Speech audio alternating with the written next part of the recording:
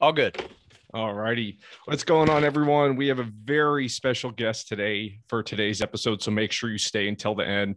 He's one of the first people that I ever started listening to on a regular basis when it came to YouTube or podcasting.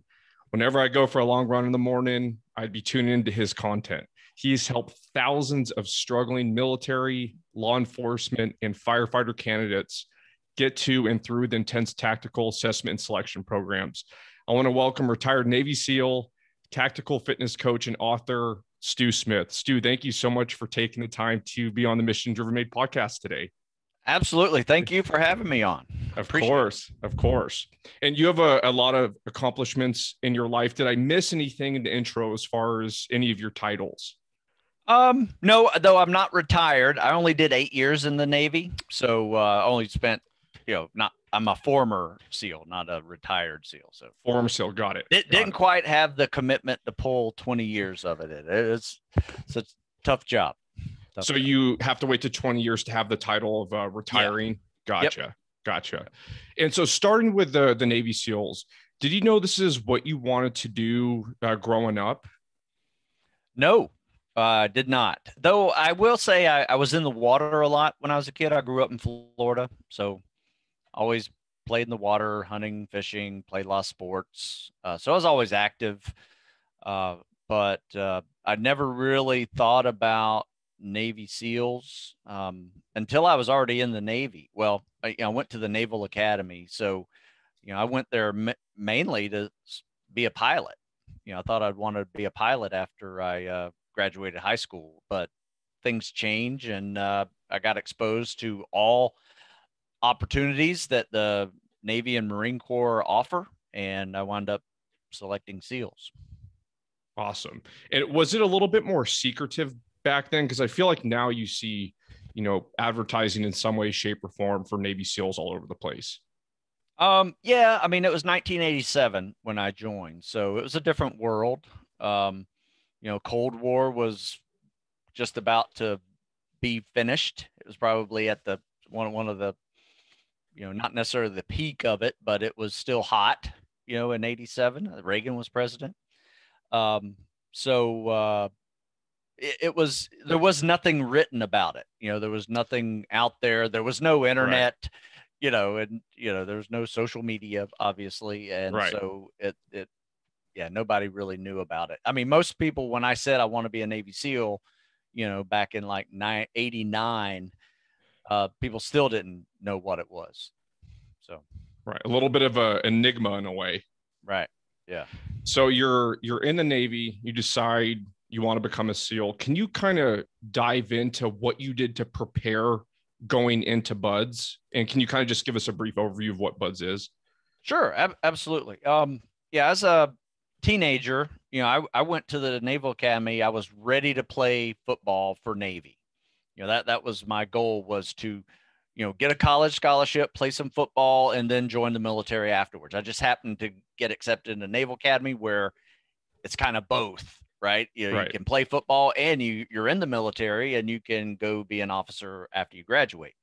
So that was kind of like best of both worlds for me when I first arrived. But then I realized I was not quite in military shape when I got there, and failed my first fitness test when I got there. Oh, wow. No way. Yeah, I failed sit-ups. My first fitness test I ever took in the military. I failed sit-ups.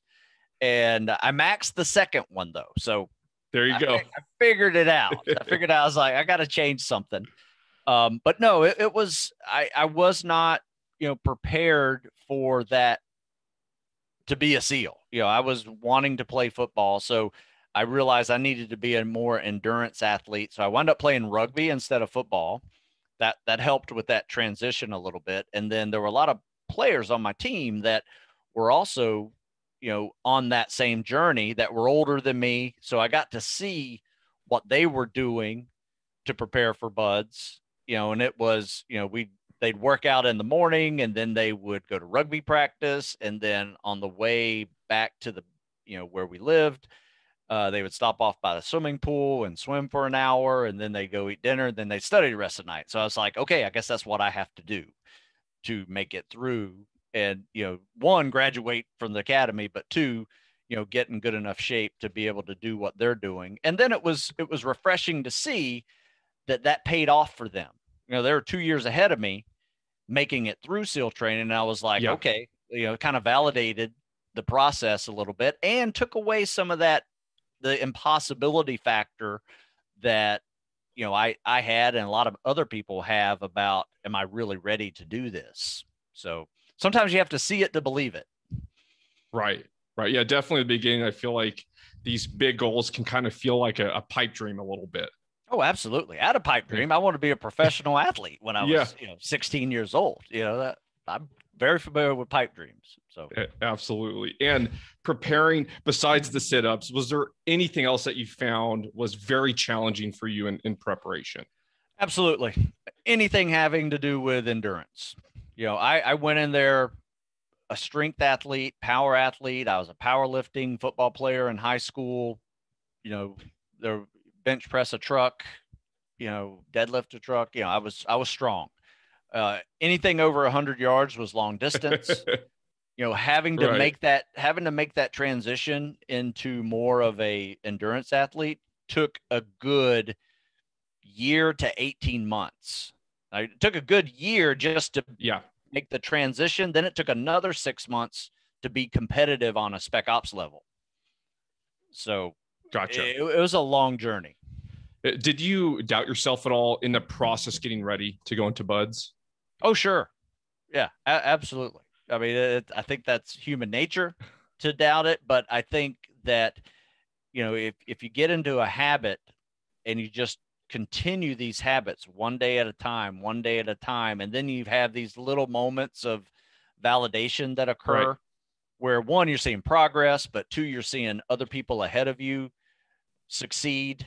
That makes a huge difference in the journey, even though you might be doubting yourself on this long, unsexy journey. Yeah. It pays off in the end. Yeah.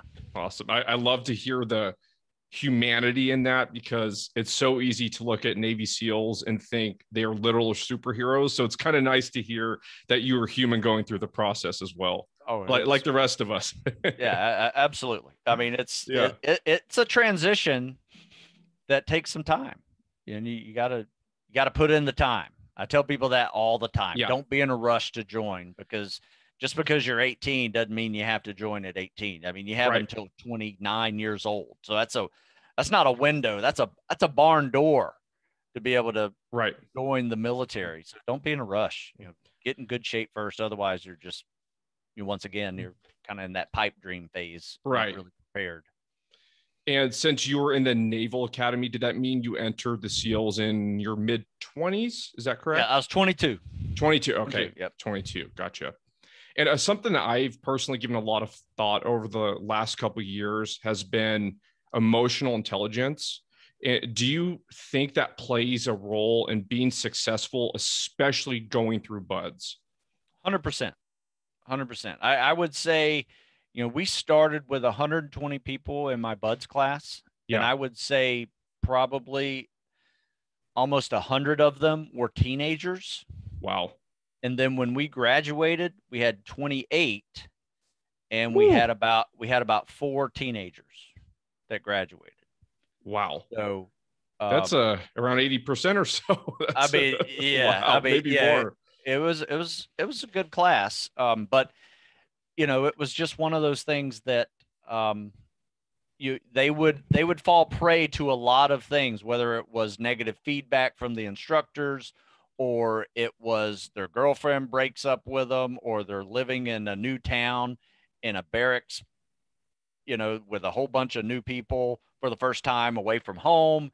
And now they're being asked to perform at a level where they've never, experienced, and all these things are just like the perfect storm for failure. Right. For many of them. And, I think being 22 was very helpful. Yeah, especially the environment that you already were in. You're kind of used to it in a way, I'm sure. Oh, yeah. I 4 years of Naval Academy was harder than 6 months of buds. Wow. I will tell people that all the time. I didn't like the academy, and I didn't appreciate it while I was there. When I'm finished, and now I appreciate it, for what it was able to do. And I just didn't even know it. I Yeah. didn't know it was helping me be a better leader. I didn't know it was giving me more resilience to handle stress, Right. that was making others crack. It Right. was like it had, why are people quitting? It hadn't even gotten hard yet, Yeah. type of resilience. So, yeah. Yeah, absolutely. And now, with you being on the other side of all this, what would you say is one of the largest mistakes you see as far as candidates preparing to get into buds? Huh. I would say one, they go in too early thinking they're ready. And I break down tactical fitness. It's what I write about. I've been writing Yeah. about it for over 20 years. And I break down tactical fitness into 3 phases. And the first phase is, and this is what everybody who goes to buds succeeds in.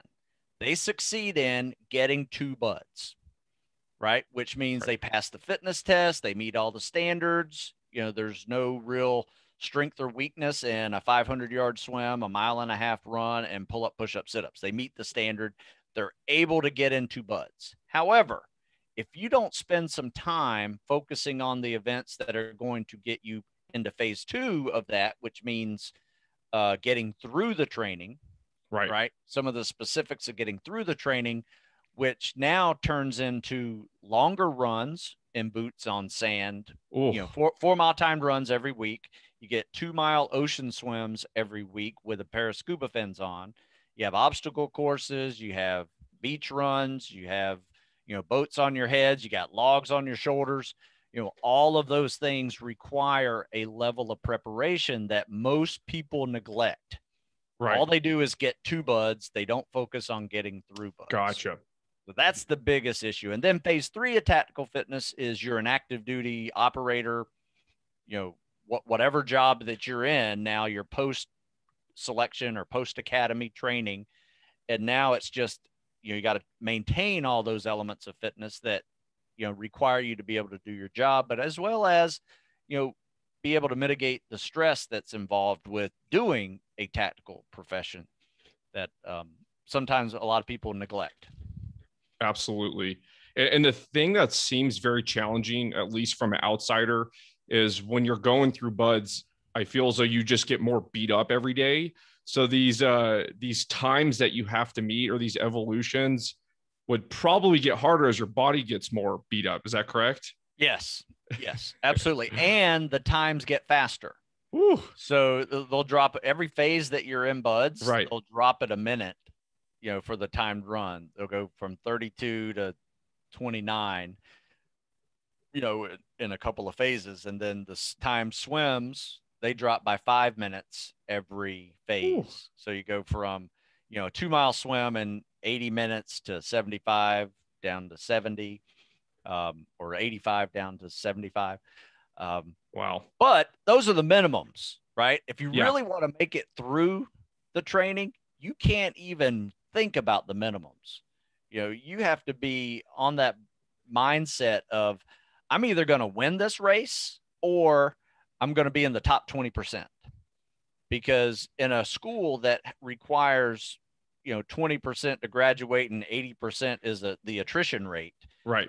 you need to be flirting with that top 20% all the time. Yeah, there may be something where you struggle in that you have to, remediate and get better at, and maybe you're in the middle 50, but majority of what you do there has to be in that top 20%, or Yeah. you're not going to make it. Wow. Did you ever get to the point where you had to remediate any of the skills or evolutions that you're doing? Yeah, you get 3 chances at just about everything. Yeah. There's one event called drown proofing where they tie your feet together with a rope and then tie your hands behind your back. And then they say, now you're in the pool for the next 30 minutes, and a variety of skills from floating and bobbing and swimming and front flips and back flips and diving down to the bottom and picking a mask up with your teeth. Oh, man. So that's the whole test. I just summarized the test for you in 10 seconds, but it's a 30-minute test of that. And it's pretty exhausting. And as I had the mask in my mouth, I was done. And I had to swim over to the side of the pool. And right as I did, my rope came undone. And Oh so one of those no. instructors saw it, Oh no. and he goes, "Your ropes came undone before you were finished with the test. You got to do it again." Oh And so no. it did it again. It got a 10-minute break, and the people who failed it had to do it again. And so, yeah, I had an hour's worth of that test, instead of just 30 minutes. And that sucked. So, yeah, but you do get a couple of chances to remediate, no matter what the test is. So, Gotcha. And then have you seen anyone that's looking to become a SEAL? Say they have zero background in not just sports, but fitness. Have you seen that type of individual still be successful? that's a tough one. Having an athletic history doesn't necessarily mean you're going to make it through, because most people with athletic histories have gotten really good at something, Right. right? Strength, power, speed, agility. If you're a football player, swimmers are great at endurance, but anything with gravity, there's a corresponding weakness to an athlete going in. And Right. so there's some time that athlete has to also spend on that weakness. For someone who's not fit at all, will just have to turn all of their weaknesses Yeah. into a strength, and that it will just take longer time. Now, the closest I can say yes to that answer, to that question, is a couple of times I have seen guys that did not play sports, but they did other things. They rode bikes and they did skateboards. They were the skate rats in the neighborhood, and Yeah. um, and they made it through. But it took them 4 years of college, specifically preparing for buds, not playing sports or anything, but just Right. learning to swim, learning to run, learning to do calisthenics, Right. lifting weights to work on some strength. It was a 4-year training cycle for the person that was not necessarily into fitness. Gotcha. And I think I remember, if this is correct, tell me if I'm wrong. You or Jeff Nichols said if you could make one athlete that would be successful going to Buds, it was a swimmer slash wrestler. Was that it? Yeah, a wrestler that could swim. Gotcha. Yeah, a wrestler that could swim crushed buds. Yeah, because there were some that were there, that Yeah. wrestled and were swimmers. Now, I did see another athlete that crushed buds was a lacrosse playing cross country runner. Oh, So he did okay. cross country and he played lacrosse. Okay. So he just had to get decent at swimming too, but he could run like the wind. He was strong and big, and even though he was like 215 going Yeah. into buds, he was still running like an 8:15 mile and a half, which was just Wow. insane at Yeah. 215 pounds. He still had his cross country background, even though it was like a freshman, sophomore year in high school or something when he ran cross country. Yeah. And then he did lacrosse in college. He was always a good runner. So it's really kind of unique how whatever you start off in your world of fitness, Yeah. like for me, it was in the 80s, it was bodybuilding and, Yep. Arnold Schwarzenegger books and Joe Weider. And then that evolved into powerlifting and football and training like that. So that's kind of like my thing, Yeah. and everything else is a weakness. I have to work really hard at high repetitions and calisthenics and uh, running and swimming. Those are things that I have to work at. If I go to the gym, I look at weights, I get stronger. I don't even have to lift Yeah. them. No, I'm joking. But it's very easy. It is very Right. easy to like stay strong. But if I don't run for a week, it's like I've Yep. never run before. Yeah. I don't live for a week, I come back stronger. Yeah. So Is the pool or just water in general, is that kind of the equalizer for most people going in I would say that and running. running? Yeah, because there is an awful lot of running. Yeah. There's a saying that it's a running man's game out there. Yeah. That's probably created by somebody who doesn't run. But at the same time, it's so much more than just running as well. You have to have strength and, just durability. You got to swim well, and not just swim, but be comfortable in the Yeah. water. Dark water scuba diving is freaky.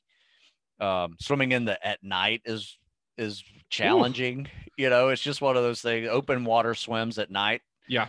not the most comfortable thing to do, but you get used to it. And I mean, I've seen people quit right before we called it our first boogeyman swim.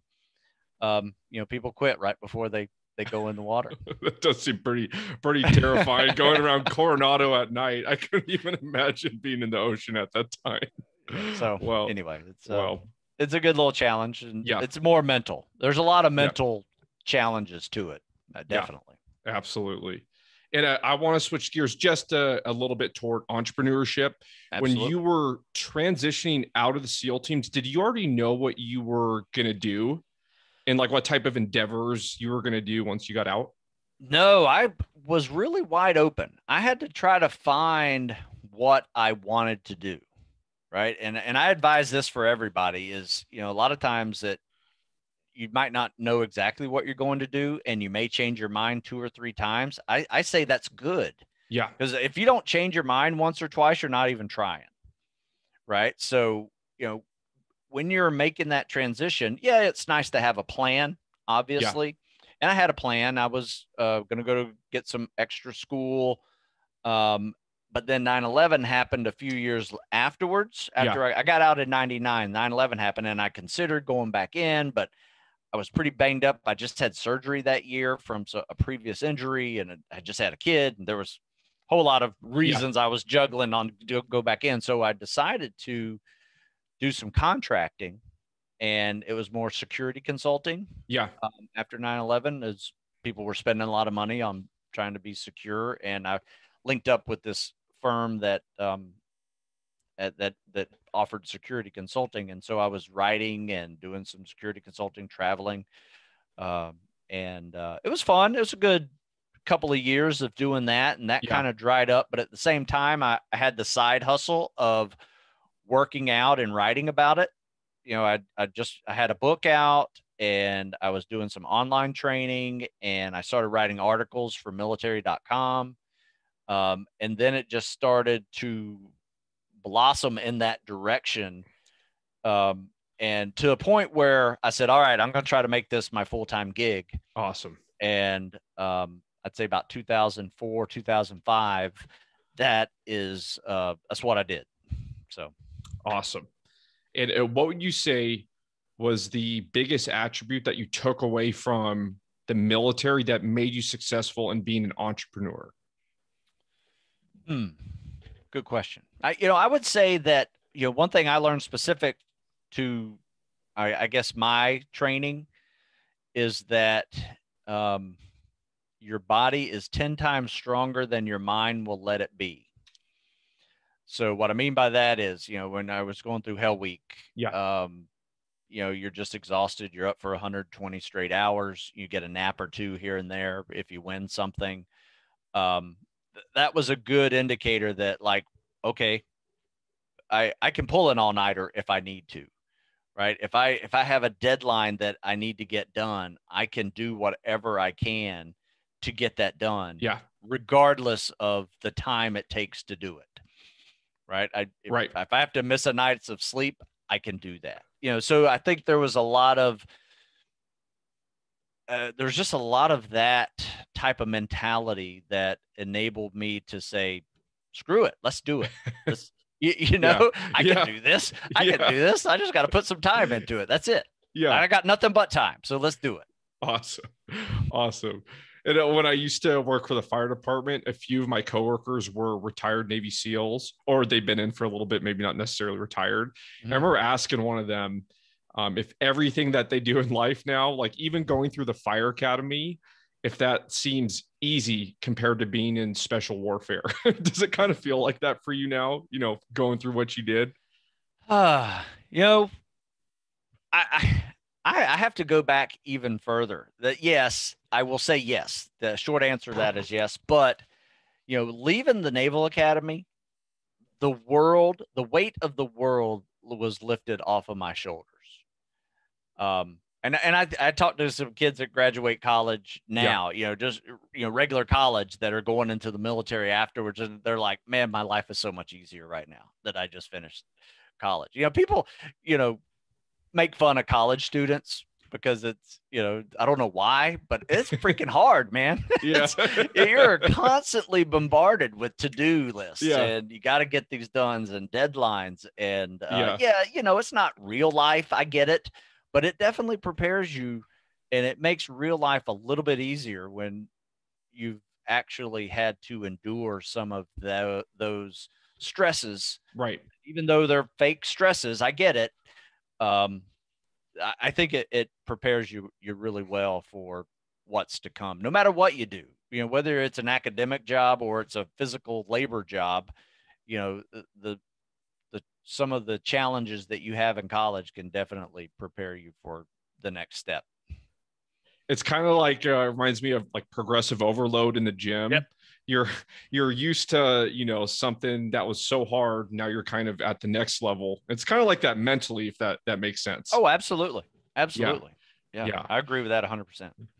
And Stu, any future plans, we'll say, as far as all your entrepreneurship that you can share with us in the audience? I'm just going to see where things are, keep moving for me. One thing that I did when I started working out and writing about it is, this was really before people were even buying ebooks, right? So I started selling ebooks online, right? And then that changed my whole business, Yeah. because I could make money in my sleep.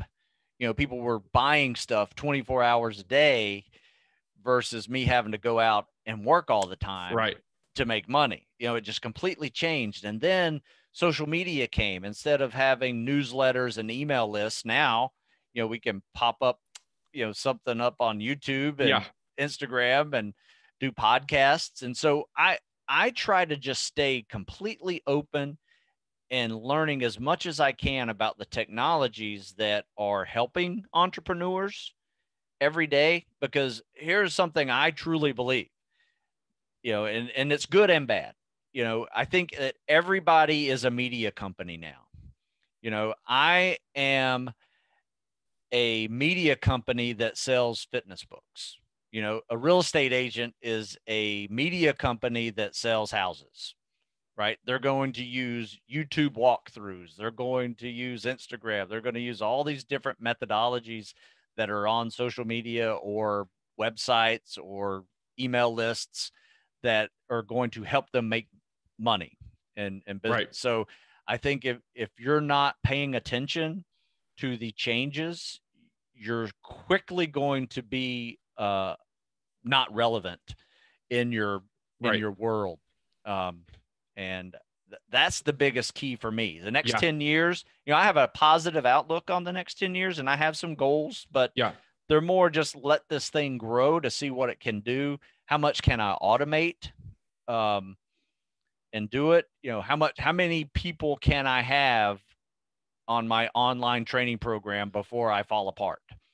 Before, what is that number? I don't know what that number is because I haven't fallen apart yet, but,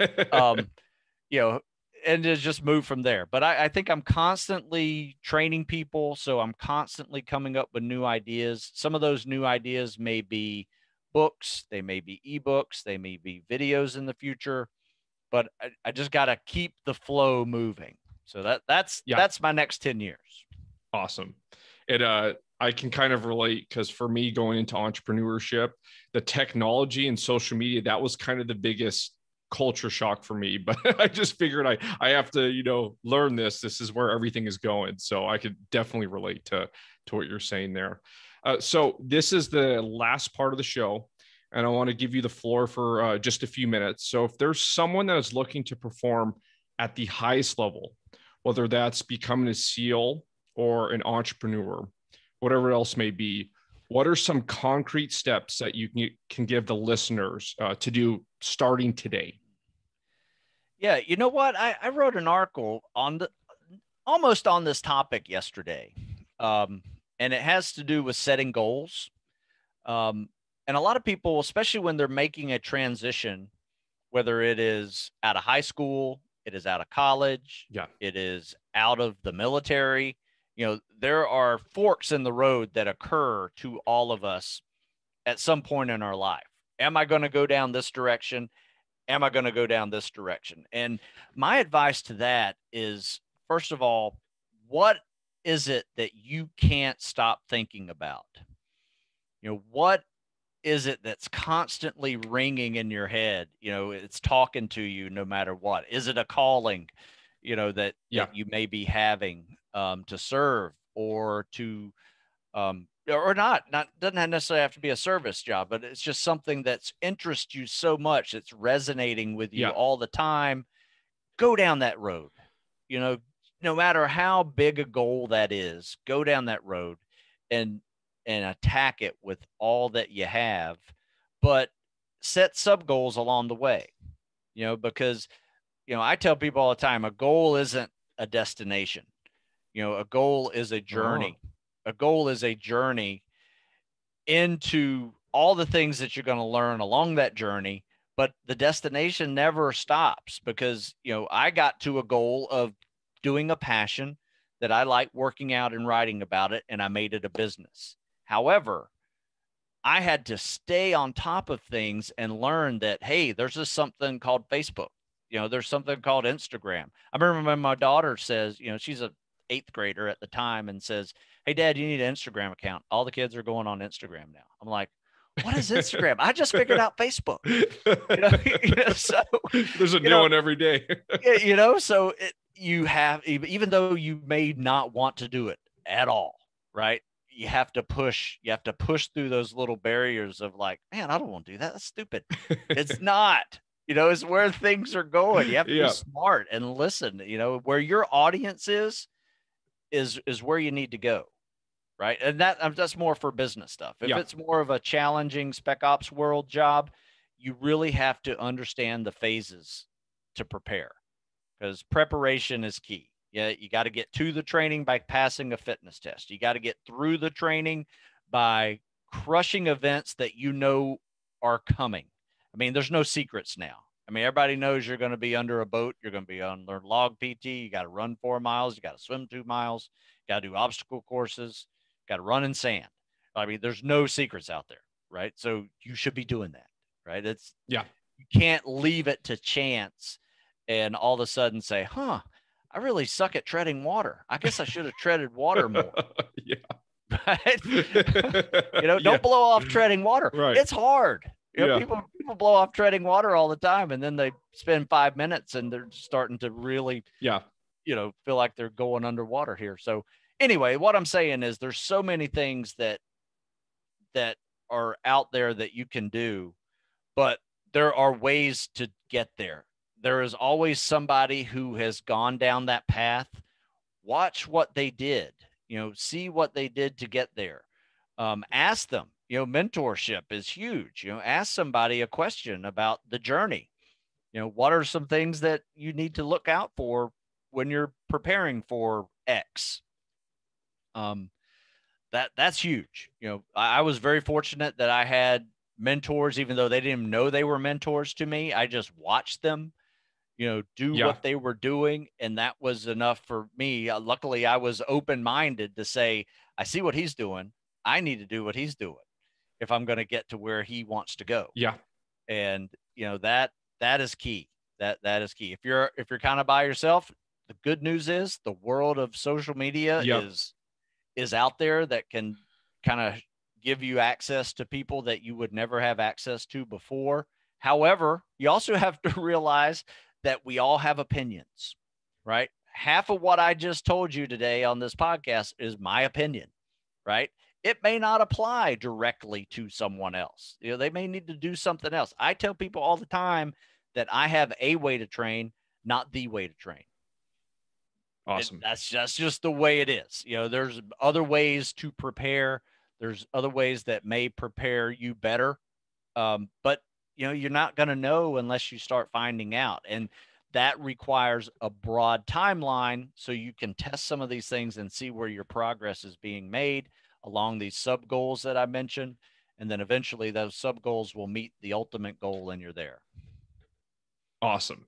Thank you. That was an incredible answer. And I feel like one of the big takeaways there was when you're mentioning that thing you're always thinking about in your head, to just go after it. So for everyone listening, make sure whatever that thing is for you, you go at it 100% and see what happens from there. So, Stu, where can people connect with you? I'm going to link everything in the show description for you. Yeah, well, obviously social media, Stu Smith Fitness. If you search Stu Smith Fitness on Facebook or Instagram, Twitter, YouTube, you'll find me. My website is stewsmithfitness.com. So that's it. Stu Smith Fitness. Awesome. Awesome. Well, thank you so much for being on the show. I had a great time listening to you today, and thank you for being mission driven. Oh, thank you. Awesome.